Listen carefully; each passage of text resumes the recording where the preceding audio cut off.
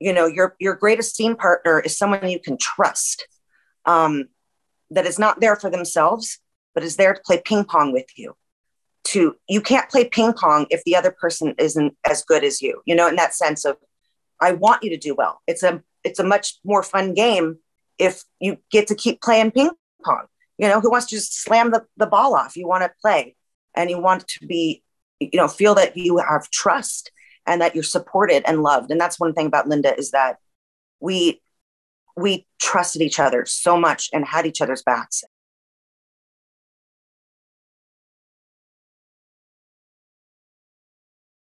Welcome to the SAG-AFTRA Foundation's Conversations at Home program. I'm Perri Nemiroff with Collider. Now, without further ado, I have the honor of introducing our nominees for Outstanding Female Actor in a Comedy Series at the SAG Awards. First up, we have Christina Applegate, of course, for Dead to Me. Rachel Brosnahan for The Marvelous Mrs. Maisel. Quinta Brunson for Abbott Elementary. Jenna Ortega for Wednesday. And Jean Smart for Hacks. Yeah. Yet another congratulations. I feel very, very spoiled to get to talk about all of your shows, which I love dearly.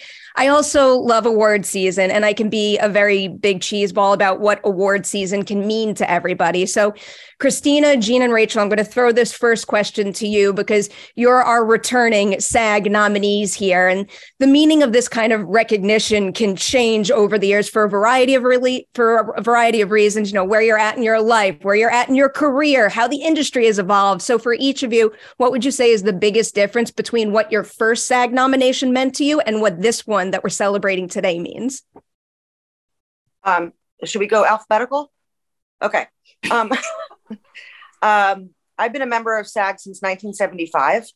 So it always is a huge honor to be recognized by this beautiful union that has taken care of me and my family and all of us for this long. But this is kind of my swan song. So it is this year a really big deal for me because I don't know if I'm going to work anymore. So I'm just so incredibly grateful to sit down with all my people.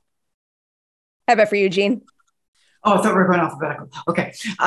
It's true. And it sounds, like lip service, but it's true. I think in any job, I think the admiration or the respect that you get from coworkers is probably the most important. It's as much as you want your fans to love your show or your customers to love your product. It doesn't matter what it is, but I think the people that you work with, if you feel like they respect what you do, and that's the most you can ask for. It's wonderful. I went first name alphabetical. That leads us to you, Rachel. Oh, first name, sorry. Yeah, at the risk of sounding totally cornball, I feel like my peers are the only people whose opinions I care about the most, and so they're the people I'm the most nervous to have eyeballs on anything that I've done. And so I feel like the first time it was absolutely shocking and such an incredible honor. And yeah, now maybe even more so, we've been on the air for 4 seasons now, and to be invited back to the party is enormously meaningful. And I feel like my heart just grew 5 sizes the day that the nominations came out. And look at this company. It's insane. I was thinking that when they invited me to moderate this, and I'm looking at this list, I'm like, is this real life? Someone please pinch me. Jen and Quinta, I'm coming your way now because this is a first-time nomination from SAG for both of you. And, from an outsider's perspective, of course, but it feels like this type of nomination is one of those dreamlike scenarios that you don't fully wrap your head around until it actually happens and your name is announced. So what would you say was the most surprising part of your reaction when you heard your name announced when the nominations were revealed? If we're still going alphabetical, I like it. Yeah, I truly don't anticipate or expect anything. So I think that to I don't know. I think I had never really fathomed something like this happening, let alone alongside so many people that I respect and admire so much and have for such a long time. I think that I feel really, really grateful. I'll never forget how important it was to me receiving my first SAG card. And as soon as I did enough commercials to make it in the union, I am very, very passionate about the job and work that I do. And I don't know. I feel like I still kind of don't believe it now. I just feel incredibly privileged and really, really excited. All right, Quinta, you're bringing us home now. Yeah. For me, it's a huge honor. One, because it just is. It's, it's an honor to be nominated amongst these women. It's a dream come true. And then two, I find myself split between the writing world and and then also producing in that world. And then acting is the one area where, I'm proud of what I do and I'm proud to be able to do a good job. It's the one area where I'm like, I feel that the women I'm around right now are so much better than me at it. I don't know how to explain it. It's one of those weird things where I'm like, this is something that everyone has put their all into it. And I just feel humbled to be nominated in the same category. And like you guys were saying about your peers, like these are my peers. It feels a little surreal to be considered, nomination material. Well-deserved across the board. We'll get to this soon, but I love the fact that you're all representing shows that, yes, are comedy series, but all feel very, very, very different within the comedy sphere and very uniquely each of you, where I look at your roles and only you five can bring those roles to screen the way that you did. And that's part of the reason why we're celebrating you right now. Quinta, I'm going to stick with you for a minute because you did just bring up the writing. You're also the creator and wear many hats on this production. And I wanted to touch on that through something that I think many people out there, no matter what your role on a set is, can maybe relate to and maybe have struggled with. It's this idea of kind of trusting your own gut versus adhering to, I guess, for lack of better terms, what the higher ups might want. Because I was reading another interview you did where, you found the perfect home at ABC, but I've heard you mention that another network didn't really understand the value of Abbott Elementary. So I was wondering if you could kind of walk us through what it's like figuring out when to listen to those types of executives who essentially can give a green light versus trusting your own gut and where you think the show needs to go. Oh, yeah. Well, that's a big question. I'll narrow it down to acting. I mean, I feel like we make choices as actresses. We believe we know there's something special about this character. It's a reason that we took a role or auditioned for a role, because there's something in that voice there's something in that character where we can see the vision of what that needs to be, how the character needs to smile or not smile or cry or not cry. And I just think it's important for all artists to trust their instincts and their voice and work with the people, that they're around, their directors, their fellow actors, for me, in our case, the network. I have to hear what they're saying, but also make sure that I'm bringing what is special, unique, and honest about Abbott and thus my character, Janine, to life. And I think it's just remembering that as actresses, we're just as important a part of the creative process as any other part of the creative process. Like, your voice and your take on a character is important and helps paint the full picture. To build on that a little and maybe give our viewers kind of a tool that they could put in their own back pocket and maybe use if they find themselves in this type of situation. Is there any particular element of Janine that maybe, someone said, nah, Janine doesn't need this, but it felt important to you and you wanted to kind of step up and fight for that and make sure it was incorporated in the character? Oh, yeah. I mean, just for her to be flawed, for her to have bad relationships, not only with her with men, but also with her mother, and to have qualities that aren't technically likable.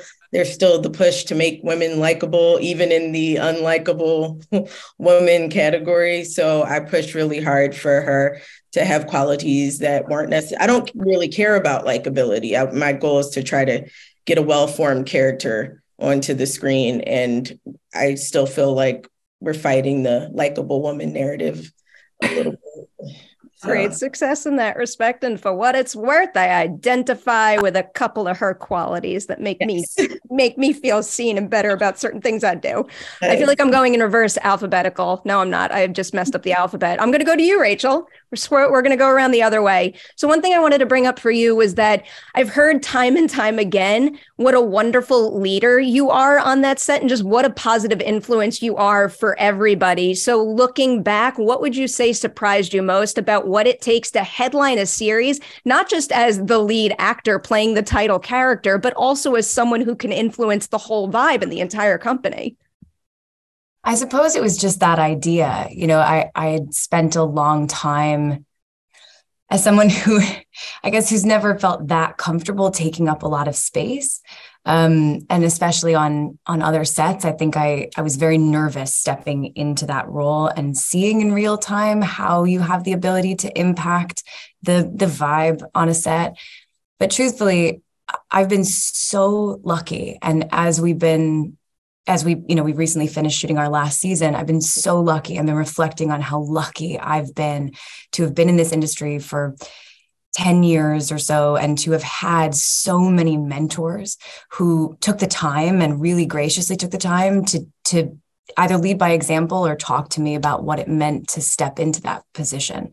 And on this set alone, I mean, Tony Shalhoub and Alex Borstein and Maren Hinkle, you know, it's filled with people who have been around for a really long time. And so I feel an enormous responsibility to pay forward the kind of generosity that has been given to me over the years in big and small ways. You know, I feel like I tell these stories all the time, especially as it relates to SAG, but I will never forget stepping onto a set early, straight out of college, doing a film where I played a very small role in a film that Emma Thompson was in, and Emma Thompson running out of this trailer and going, "We're so happy you're here." And it changed my life, you know? And so it feels very easy to do, I suppose, to be able to have the privilege to pay that forward in real time.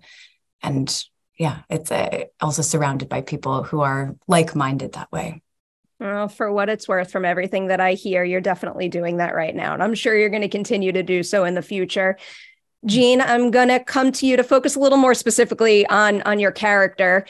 Going into the making of Hacks, what quality of Deborah's were you most looking forward to playing? But now 2 seasons in, what part of her or corner of her world proved to be more creatively fulfilling than you ever could have imagined on day one?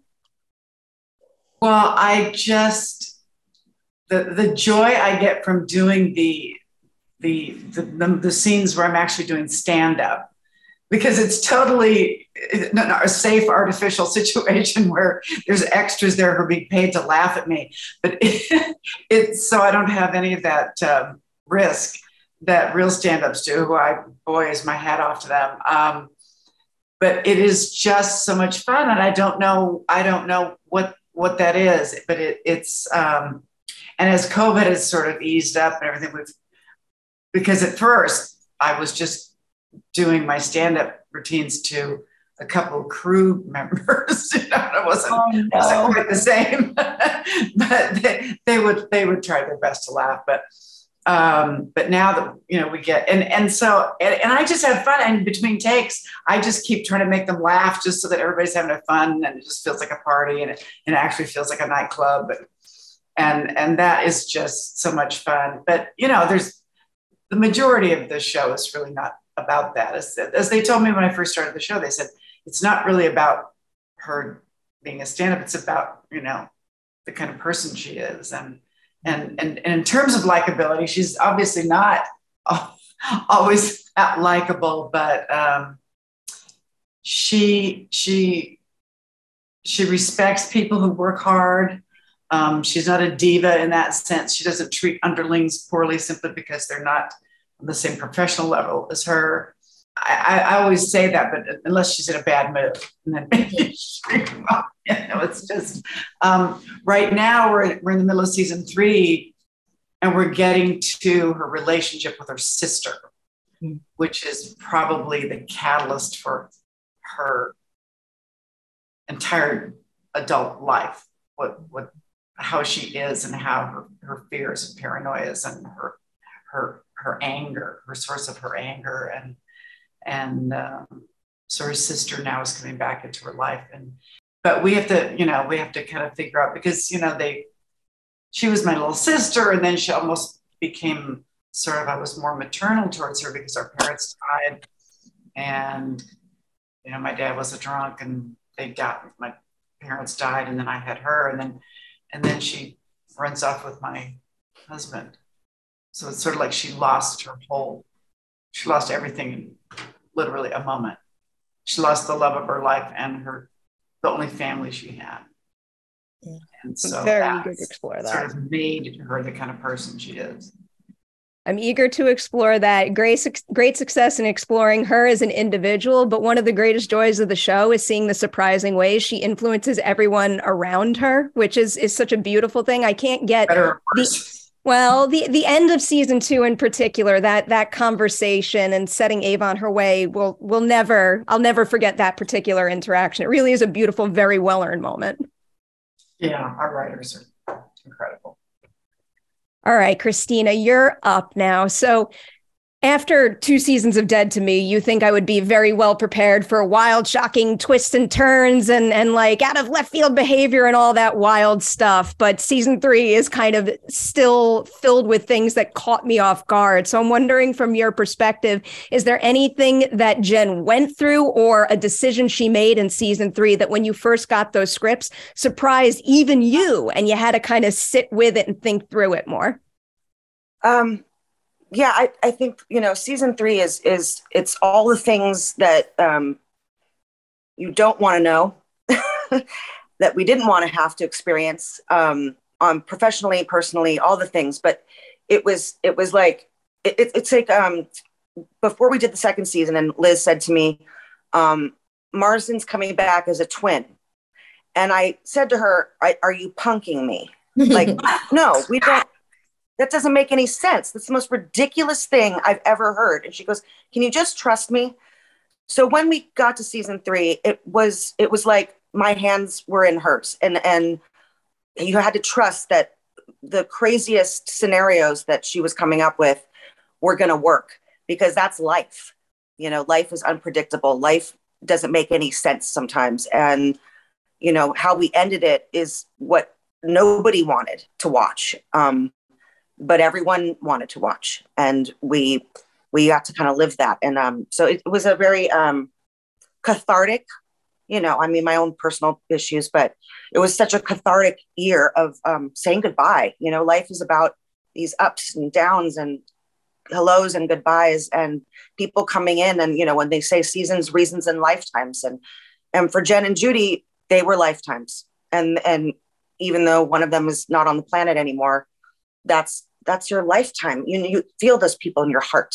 So I loved every moment of it. It was so outlandish but it was so real, and we felt it every day. And Judy changed Jen forever. So she lives on through her. And I think that's a beautiful, very well-earned thing in that show. When you go back to season 1 and Jen was a cobra, it just attacked everything, because that's how she didn't have to feel, and she didn't have to hurt, was to beat the shit out of people, basically, with her words, her emotions, herself. And by 3, she's has love in her life again. And, it's such a beautiful 180. All right, Jenna. You are up now for Wednesday. I feel like with a character like that, if you don't get, everything from like the tone to the look to the way she's carrying herself, everything like pitch perfect, that character just plain old doesn't work, and you make it work. So it was making me wonder, what was the biggest difference between the way you envisioned that character and what you needed to do to play her day one when you first got the role, and then who she turned out to be as you got the chance to explore and understand her more? Well, let me think. It's kind of strange because while Wednesday is very, very deadpan, I feel like there's several different routes that you could have taken her. And I think that those are all routes that we tried some sort of version of during camera tests and things like that with Tim. And ultimately, you realize that Wednesday as a teenage girl, her natural nasty nature, it doesn't always translate in the kindest way or the most likable way. So I think that if you're going to spend so much time with someone, she's practically in every scene for 8 hours, you do have to find some sort of,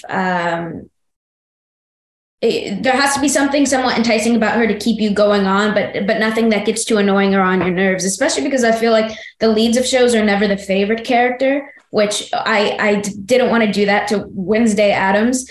So I think that finding the right way to go with Wednesday, I decided, because she makes a lot of really poor decisions in the show, or isn't always ahead of the ball, is wrongly accusing people. I noticed that I really had to lean into how youthful she was and the fact that she was a young teenager, because it makes a lot of her actions more excusable. And I felt like it felt more natural to her. I felt like she had to be very naive. If she was doing something that was toxic or manipulative or making the wrong decision, it was because she didn't have much real social interaction in her life. And she didn't know how to navigate that. And there's a natural anxiety that comes with that. And I guess just kind of unknowing. And for someone who's always been so sure of herself, I felt like that was also kind of my key into an emotional arc throughout the season, even though she's not an emotion full character. But I realized that if she was so self-assured, to actually have people come in and prove her wrong and her realize that she was wrong is a huge, huge jump for the character. And that's kind of the only way I could make certain aspects of the show believable, or at least feel natural to me in a very unnatural, surreal atmosphere. As you were describing that, I was thinking that that description almost applies to every single one of your characters, lead characters who are flawed, but also all have the ability to hear the people around them and change and understand. And I feel like that's probably a big part of the reason why they've made such a big impression on everyone. Yes. So we are here celebrating your own individual nominations right now, but I can never get enough of talking about what it means to have a good scene partner. So I'm going to pose this to the entire group. We can go alphabetically. We can go in whatever order you want. Can you each give me an example of a time on set when a co-star was just the scene partner that you needed, and it helped you access something in your own character that you wouldn't have been able to without them? Can I go first? Because I think it's no secret that I'm in love with Linda Cardellini. But if any of you women ever get the chance to stand in front of that person and work with her, you will be the luckiest person on the planet. And except Jean, I love you. And it's my mom, you guys. I love you very much. Everyone knows you're amazing. But I just have to say, that girl, game changer, life changer. You're going to be blessed. That's all I'm going to say about my girl. Well, I would like to say, and this is also, includes you, because I adored playing your mommy. You know that. She still calls me mommy. Can you both adopt me? That's all. I'm up for adoption. But we got so lucky getting Hannah Einbinder to play opposite me, because the thing that I think that is so fun for the audience to watch, is a lot of it is the generational differences between them, because they just are constantly missing each other. She just was, when I met her, I just said, she's the one. I mean, I had seen some of her stand-up online, but I said, she's got to be the one. I mean, she's just there. And because she hasn't done a lot of acting, she's not sort of pulling any tricks out of her bag. She's just there. And so every reaction is spontaneous and real. And that first big scene in the pilot where we meet for the first time at my home in Las Vegas, to me, it was such an important scene. It set the tone for the entire series, that meeting. And she was so hilarious, and her character was sort of insecure, but also very, just really stood up to my character, which my character wasn't used to having people stand up to her. So it was just so much fun to do that scene. We still talk about that scene. You know, if that scene hadn't worked, I don't think the show would have been as successful. Yeah. I just had an experience recently where this happened with one of my co-stars, Chris Perfetti, who I feel like is unsung glue of our show. I know you guys feel this way too, being on shows, you know, everyone has their favorite characters and everything. And not that Jacob isn't people's favorite, but like for us, the cast, like Chris is kind of like glue. He binds us all together with his performances. I would say the same for Lisa Ann Walter too. Like she's able to like bind the room with her performance. She's such a good actor. But in the Valentine's Day episode was just, it just aired.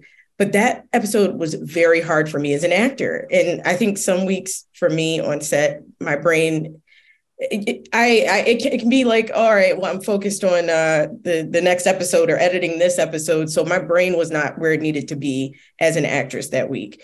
And my friend Justin was directing, and he had written that episode. And I had seen the episode through the table read, through its writing, through every part. But then when I got on set with it, I was like, I'm not getting this for some reason. It was the first time it ever happened to me. And Janine was supposed to be dealing with the possibility of Gregory liking her and possibly liking Gregory back. And something about it was just too infantile for me. My differences as a person were really conflicting with Janine as a character. And I was like, I know she doesn't sound stupid or naive or any of that. It's just, I can't get in her body right now. I was really struggling.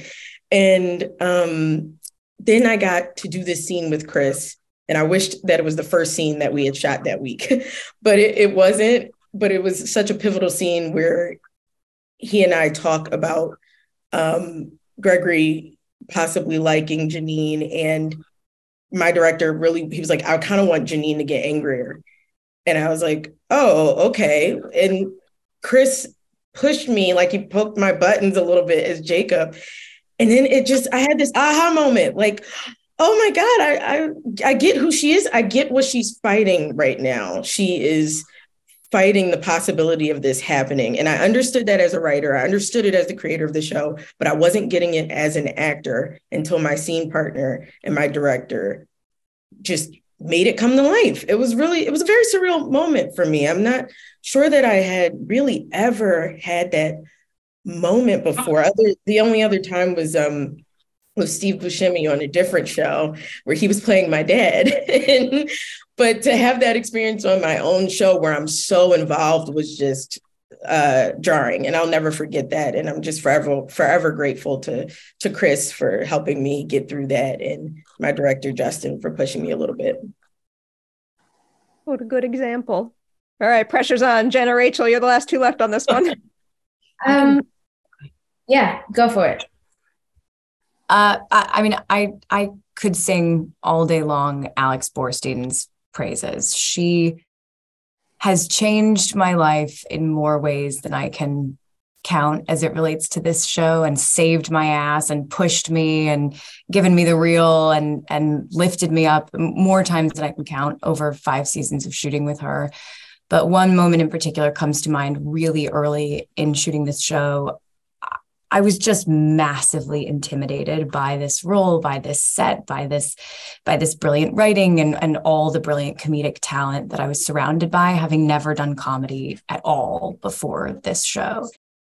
When we first started shooting the stand-up, especially at the Gaslight, I just remember getting up there and just feeling so anxious and feeling like I just wanted to sink into a hole in the floor, and looking to Alex during one of the first sets that Midge was supposed to be succeeding at and going, just please tell me if this is terrible. Like, if, Alex is a brilliant stand-up, just going, if you have any advice, please pull me aside and just help, And Alex looked at me and she went, I can't help you.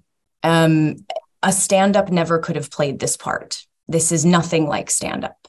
And you need to take your space. You know this character. the audience, is silent in the background. Like any stand-up would get up there and feel like they were instantly bombing. So know that you have a handle on this. Take up the space that you need. Ask for what you need.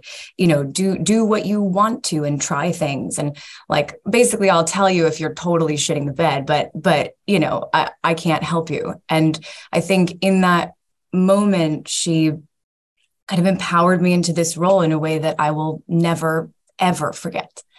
And just taught me to listen to the audience that was in front of me and not try to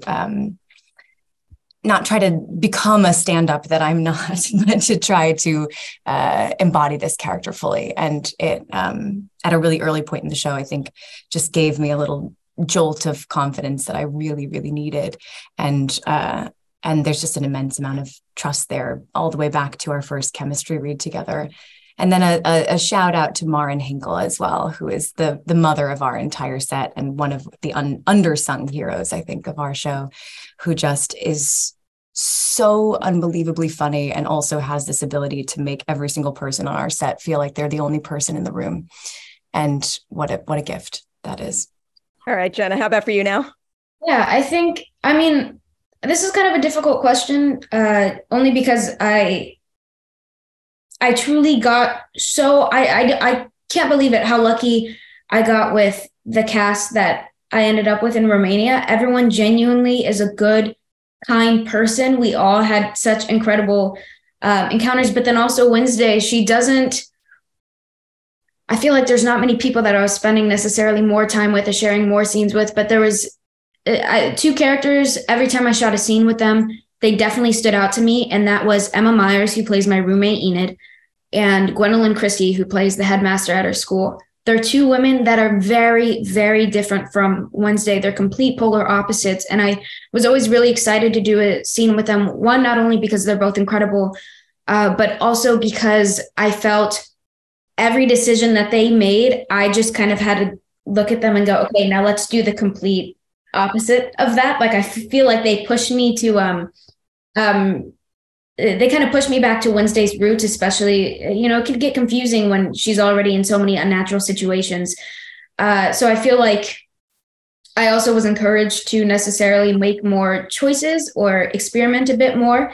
But I will say, scenes with Gwendolyn Christie, I felt like, because she's such a powerful, strong character, they both are, but Gwendolyn in particular, they were two women who were constantly going head to head, but still had so much respect and admiration for one another. And it's one of my favorite relationships, if not my favorite relationship in the entire series, because you kind of had to see these women battle with, I want to see you succeed, but at the same time, you absolutely cannot. And I think that was an incredible dynamic. And Gwen being the trained actress that she is, and having such an incredible resume behind her, I felt like I was constantly learning from her. But I will say, a random aha moment that got to me is in episode 107, Wednesday cries for the first and only time in the entire show. And it's supposed to be a really big turning point. And I'm acting with a hand that's not really there. And every once in a while, the actor the magician, Victor, who played Thing, the hand, sometimes he was there, sometimes he wasn't. And I remember they were shooting my coverage and they thought, yeah, let's bring the blue man in just so that Jenna has something to work with while we're doing this coverage right here. And I stood up from the table and I'm looking at him and I'm trying to compose myself.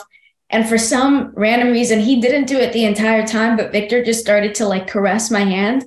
And I actually started crying. Like I messed up my line and I couldn't, because it was so comforting at the time and so unexpected, that was really confusing to me, especially because I feel like I do a lot of horror. So I feel like crying is just kind of, it happens. It's like you flip a switch, but that actually pulled something out of me that I wasn't ready to expose Wednesday to yet, or myself, I think.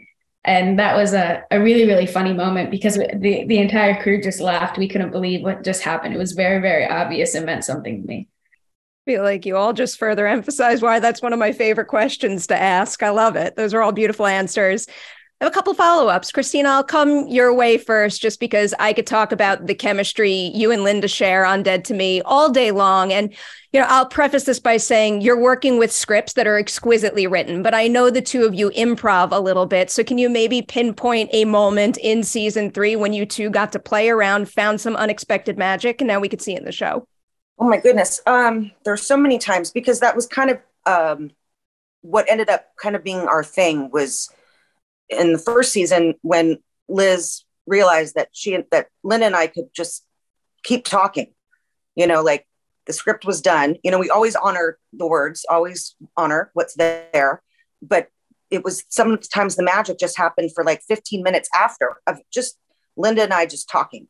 And so it became kind of our thing. So I'm trying to think of like a specific moment in season 3. I mean, season 3 is on a personal note, a little bit of a blur to me, but so I'm trying to think of, I mean, it's always there. Every scene, there's stuff that just came from us talking and then having such trust. That was one thing I wanted to say is that, your greatest scene partner is someone you can trust, that is not there for themselves, but is there to play ping pong with you. You can't play ping pong if the other person isn't as good as you, in that sense of, I want you to do well. It's a much more fun game if you get to keep playing ping pong. Who wants to just slam the ball off? You want to play and you want to be, feel that you have trust and that you're supported and loved. And that's one thing about Linda is that we trusted each other so much and had each other's backs. And she is by far one of the most incredible people I've stood in front of in a place where everything went away. Sorry, my phone just keeps falling. There wasn't a crew anymore. There wasn't anyone. So I'm trying to think of specifics. I really can't, but you can kind of tell when it's just the two of us talking and of course, as Jen and Judy, but it's, I can't think of like a specific, but I'm sure you can, what is it called? Easter egg it? Right? I always try not to get too lost in the idea that your chemistry and your back and forths feel so natural to me and undervalue the value of having a really good, rich script, which I know you all have, but everything feels so fluid. And again, specifically you two. Thank you. Yeah, thank you. It was encouraged. It was always like, all right, guys, now we've got it, go. And so it was always at the end of the scene or sometimes in the middle, the back and forths. If the two of us are standing next to each other, facing someone, that's usually just us riffing, or in whatever you call it in the industry, in the acting place. Those are usually just us going off. And then finally they'll be like, all right, enough, stop talking, both of you. Go back to the script. Too good. You both are so incredible at that. I'll come back your way now, Jenna. So I know it was very important for you on this show to do as much as you could yourself, like learning to play the cello, fencing, and stuff beyond that as well. So I have a two-parter on that. One, can you name something that maybe someone else recommended you not do yourself, but it was important to you to do it and you stuck with it, and explain why that was important to you? Ooh, that's a bit difficult. I mean, I feel like fencing, sometimes they said that only because they didn't want to do traditional fencing. They wanted to do movie fencing. So people were doing flips and things like that with no hands. And I decided to let, the stunt double do that because I still had to work the next day. Or I feel like for the most part, I put the most pressure on myself regarding the cello. And they wanted to do a lot of hand insert shots. And I think because people saw how much stress and pressure that I was putting on myself to make sure that it looked right, and that cellists were able to watch the show and acknowledge that someone actually cared and respected their craft. And then also as Wednesday, who's just excels in everything, the cello was a really big emotional piece for her. And it was kind of the vessel or her kind of outlet to release pressure from a situation. Anytime Wednesday is really, really conflicted with something, there's a cello sequence. So knowing how much it meant to the character, I really wanted to put my foot down on that. But we just had so little time to get everything, and we're running behind so frequently that a lot of times I said, oh, well, we could do this from a distance and we could just do hand shots and this could be somebody else. And that was one that people definitely were trying to get me to let go of a little bit. But I felt like I kind of needed that to do. I feel like it influenced the scenes to come before and after, and I needed to do that myself. I'm going to flip that around a little because I know the drive is always, I want to do everything myself, but sometimes it's better for the production to actually hand those reins over. So can you also give us an example of a time when it was actually beneficial for you to say, okay, you do this so I could focus on something else, or the production can focus on something else? Well, when we were in the last block of the season, we were shooting episodes 7 and 8. It's the biggest, most action heavy sequence of the show. And I remember Tim came back. He went back to the UK for a second to do some editing on episodes that he directed while he wasn't currently directing. And we needed to do a bunch of stuff from the dance, episode 104. And that was a huge wardrobe change for Wednesday. She had her hair, her makeup was different, the dress, a lot of stage blood because the blood rain occurs. And there was just no way I was going to be able to go from episode 7 and 8 back to back to back, and then also make that big wardrobe and physical change. And I remember there was like a lot of running action sequences in a forest, and they were like, Jenna, can your stunt double do this? She's already ready to go. They kind of had already dressed her, assuming that I was going to say yes, because that was the only way that it was going to be done. And I was like, yeah, definitely do that, because for me to make the big change, it was a lot of things like that like practicality wise, I'm not gonna put my foot down, especially if, like the schedule's on the line and we need to get people home on time and things like that. But anytime there was, we need someone running from a distance, I would please take that off my hands. I respect that. I have to let you all go soon. I did want to end with my cheesiest question last. It's a group question. I think it's something I've gotten into the habit of asking all the time because it's more of a me problem than anything else. But I feel like in this industry, we're very quick to tell each other good job, but sometimes we don't tell ourselves good job nearly enough. So can each of you pinpoint something in your show that makes even you go, you know what? Damn, I'm proud of what I did there. I showed up. I got there, got in the car. That's what I'm proud of. But I don't know. It's kind of being self-aware is not, I'm not very self-aware, but in answer to your question, I showed up and whatever happened was what happened. That's me. What happened is excellent. I will reinforce the fact that I have been a big fan of that show since day one, fully obsessed with it. And the fact that you all saw us through to an ending with that 3-season run that was as special and meaningful and is stuck in my mind as much as it has is much appreciated. So congratulations. Thank you. I'm proud of some stuff with Janine in particular that actually hasn't come out yet. Always proud of the work I do with the character. But some stuff coming up, especially, very, very proud of it. Proud of getting to portray it. Proud of what I hope it means for people who identify with Janine. Proud of myself as an actress. Like, can finish it and be like, all right, I did good acting. That makes me feel good. So anytime I get to feel like that after a performance, like I'm not just cruising through the lines, which I never feel like that. But when I really feel like, wow, I kind of let the material just grab me and take me, that feels like something I'm proud of. Quinta, I think we have to say goodbye to you because you have to run off to something else, but I'll just say thank you for being here today and congratulations. I'm sure you're hearing that a lot and they're all very well deserved. I don't know how Quinta wears all those hats. And so crooked. They're all crooked on my top of my head. You're all mind-boggling. You're all so amazing. Thank you for having me and congratulations to everybody. I'm sorry I have to leave early, you guys. Thank you. Nice to see you, Quinta. Nice to see you guys.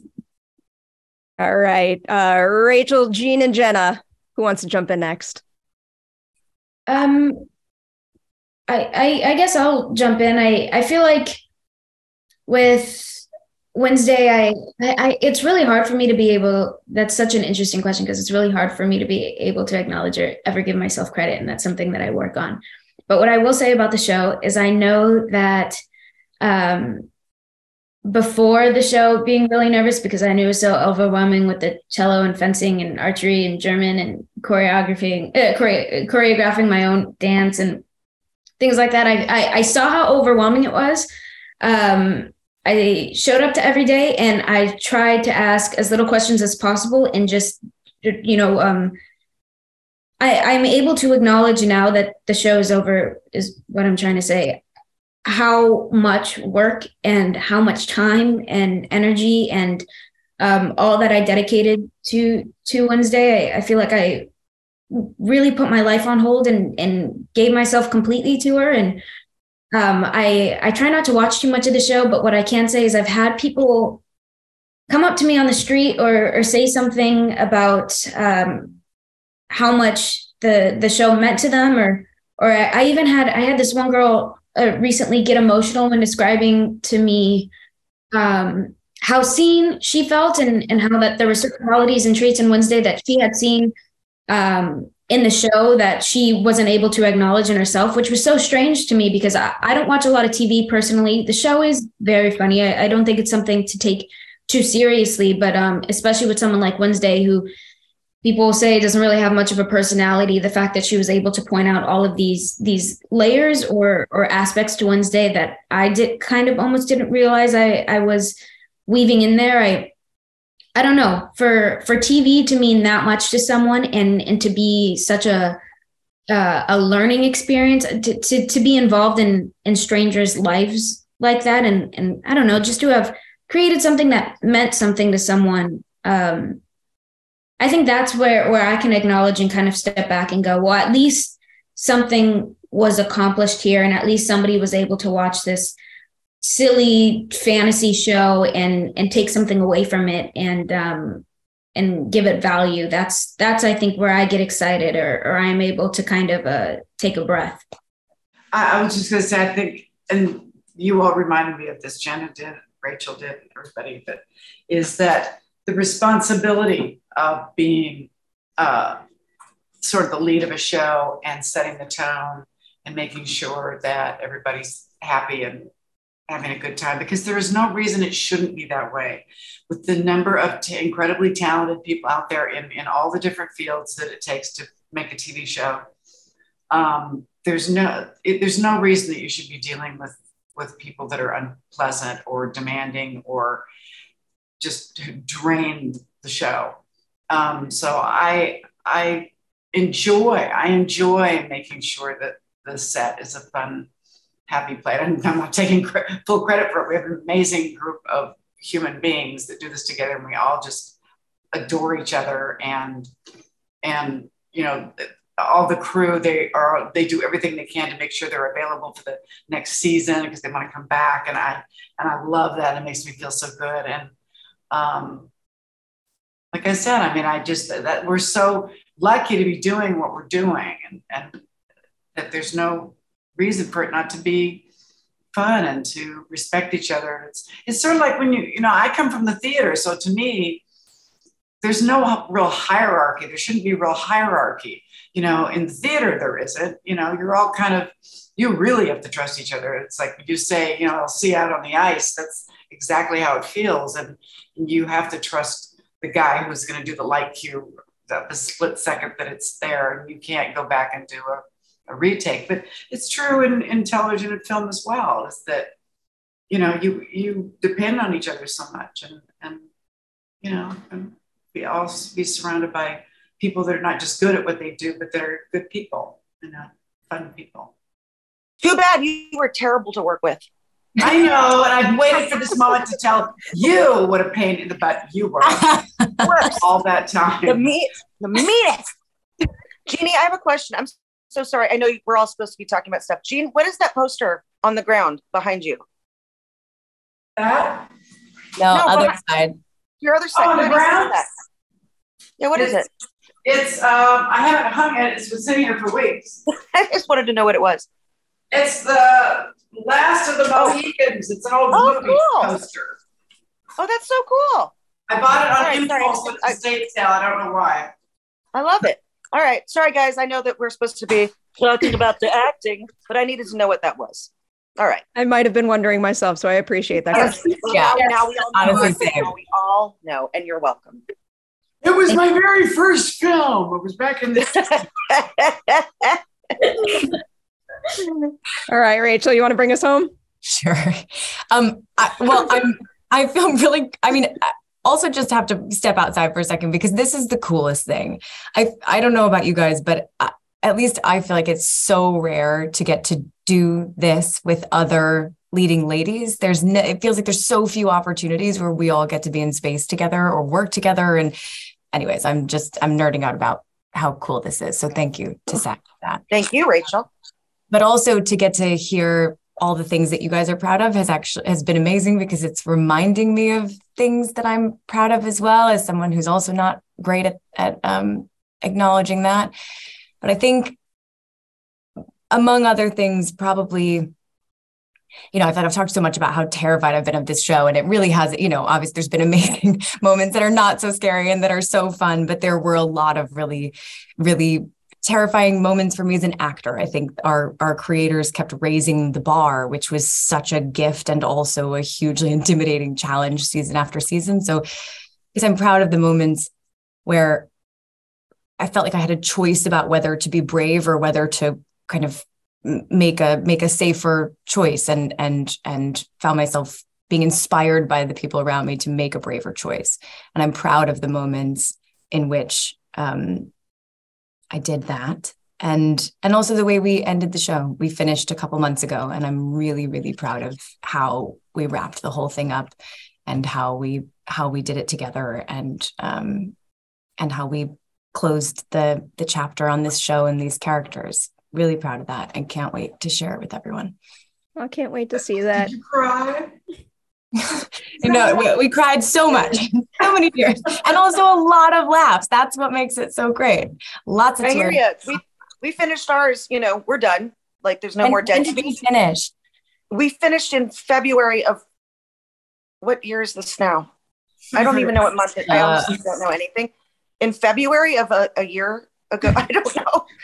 But like literally, I know when you're saying goodbye, for many reasons, and for our show, luckily we were supposed to be a disaster. So they just filmed it. They just filmed us just losing our shit and crying all day long. There's definitely a couple moments of me in there too, for sure. There you go. No acting involved. All the documentary. Yeah. The key is you bring piglets to the end of a series, right?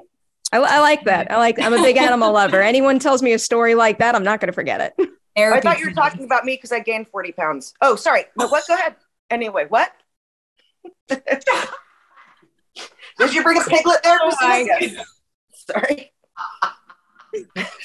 Well, on that note, I think I gotta let you all go. I could honestly keep you all here for hours and hours and hours. You have all delivered very special performances, but also have been a part of very special productions that have truly brightened my life for some of them for many, many years now. So thank you for all your hard work. And on behalf of the SAG-AFTRA Foundation, thank you all so much for sharing some of your experiences, your process, and your craft with your fellow performers. Again, congratulations on your nominations.